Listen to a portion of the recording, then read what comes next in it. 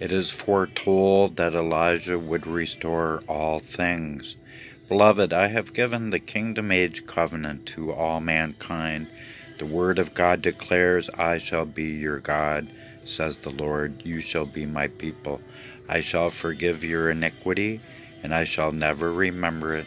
I shall write my law and my love upon your hearts, and beyond that no one shall ever need to be taught of me, saith the Lord God. This is the change that was foretold to come.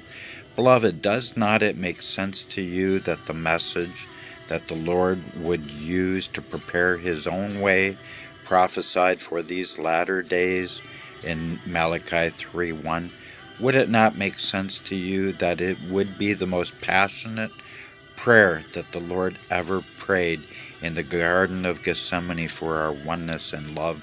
And does it not make sense that the Lord's prophecy of him arising as the Good Shepherd over all the flocks of man in John 10 would be literal? Hello, is there anybody out there?